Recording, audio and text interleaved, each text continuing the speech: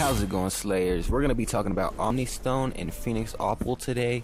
I know that sounds weird, and it felt weird saying it, but that is the right pronunciation.